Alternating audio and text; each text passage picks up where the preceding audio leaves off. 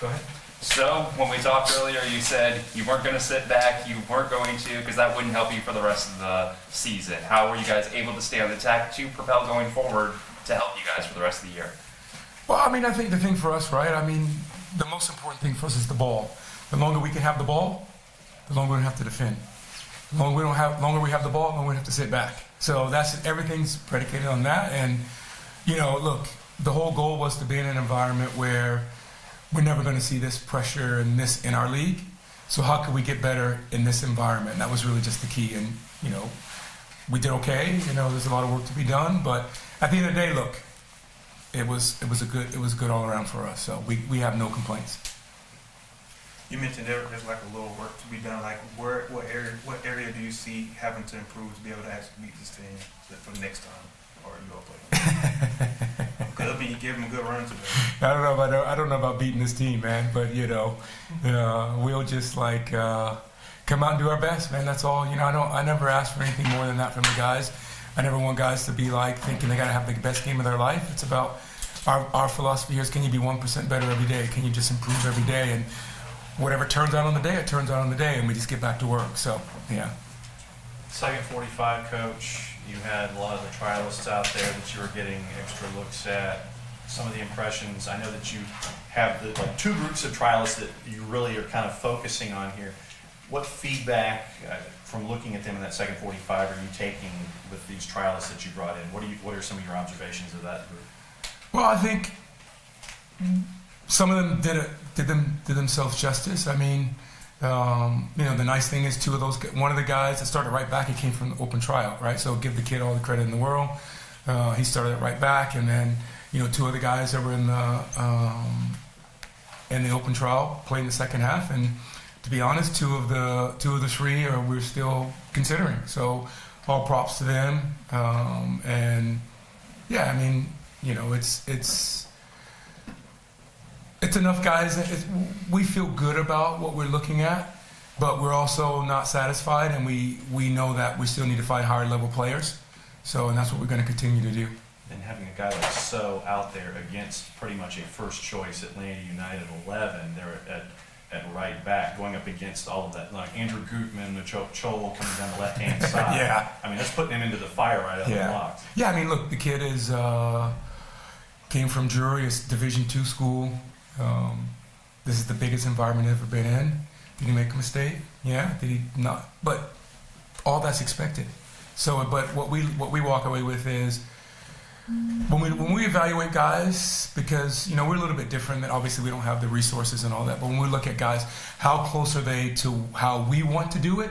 Not that they're just good players, but how close are they to how we want to do it? So then we can refine them. Because it's not about my philosophy at the pro level. It's about, because every player before they knew me at the pro level are good enough to be here.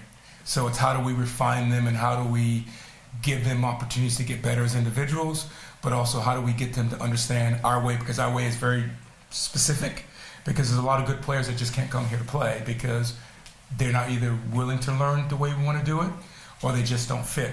And so we're never about, well, you're not good enough, it just doesn't work. What did you think about the house today with over 6,000 there, from a lot of folks coming from Atlanta and having the Chattanooga support there? What did you think about the house today? Look, I mean, as I told the players, right, some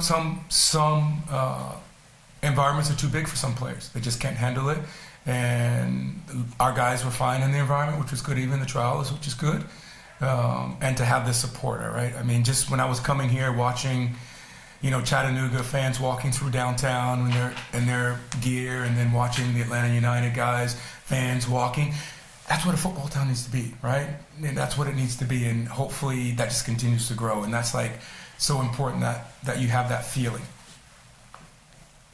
You said you might want to sign some better players, still higher caliber, but do you feel right now with the team that you have from last year's season, I mean, you guys had a great season last year, do you think you can still exceed the results you had last year with the team currently? No. Or no? We're not even close. Yeah, we're not even, we're not like, I mean, we have 10 signed guys.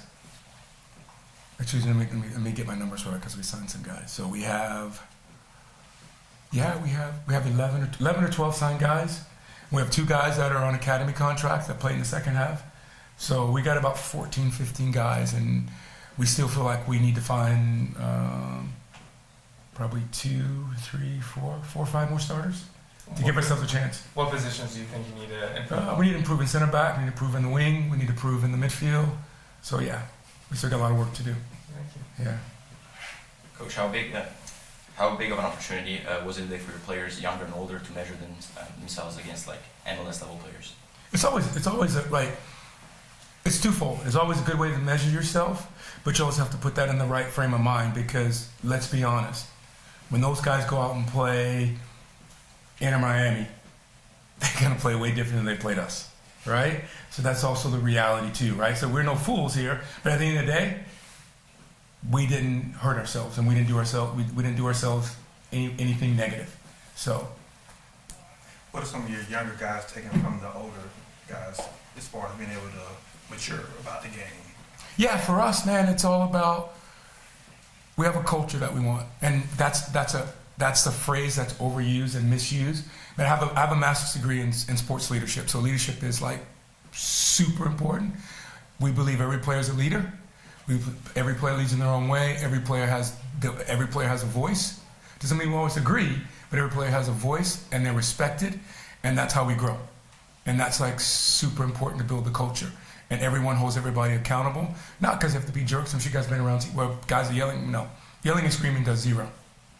What we do is we build the individual, build the person, and we build this connectivity that when they come together, even in hard conversations, they still respect and they still can grow together. And that's how we try to build everything. Yeah. So where is that connectivity right now? Having to start camp early and get early starts on things, where do you think that connectivity is? With the guys that are signed and the guys who return, it's very good. But the guys that are on trial, they have no idea. They think they do, but they have no idea. So. Speaking of one of those signings, Gene talked about him coming in, being a winner. Yeah. Obviously a preseason game, but still first game action for what did he bring? Yeah, I mean, look, nothing against our goalkeepers we had last year, because one of those goalkeepers is like family to me, right? He's like, I'm really close with him. He's really important to me. And that's probably one of the hardest decisions I had to do was let him go. And even to this day, it's like when I call, I still talk to him. It's like, that was really difficult. I'll say of all the players I've ever had to let go, that was the hardest one. But I knew we had to change our player profile in that. And be honest, our player profile was, can we find an MLS player sitting on the bench that was not happy? That was our first for a goalkeeper. So we went there, and then we went championship. Couldn't get any of those guys. Went USL 1, couldn't get any of those guys. Gene's the best player, was the best goalkeeper in our league. It's been that way for 2 years, and we got it. So that was always the way we started, right? That was our focus. And, look, I love the kid. I mean, I don't know him well. I've known him for 10 days, right? But I love what he brings to the team and his leadership and his ability, and he fits our physical profile for a goalkeeper.